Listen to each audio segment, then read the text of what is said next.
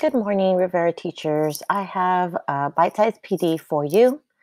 I'm going to be sharing two different websites on how you can clean your YouTube videos so that there are no ads or distractions.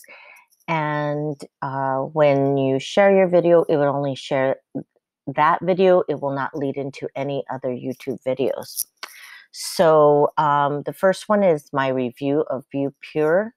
I've shared this one with you before, and so I'm just going to go ahead and review it.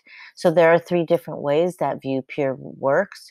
You could add a purify button to your um, bookmark bar, just like I have it here. You can enter your URL to search here, or you can search a term just like if you would search on YouTube. My purify button is my favorite because it's just so simple. So I've already, I have it installed. So I'm going to go to YouTube. Let's say this is the video that I'm going to be sharing. I don't even have to have it all the way open. I can just, as long as it's maximized right here, and this is what I'm looking at, I click on the purify button. It expands it. Now this copy link is available. I copy it, and now I can paste it onto Seesaw or Google Classroom or whatever document that you want to add links to, like hyperlinks for hyperdocs. That would work perfectly.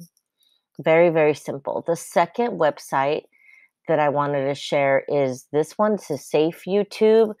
It's works the same way. You just paste the URL for the YouTube that you're interested in, and then you generate the links. So again, if I was to do that, I just, again, I would have to have my video already chosen. I would easily get the URL and then paste it here and then share it with the students. So these are two ways that you can provide safer videos using either ViewPure or SafeYouTube.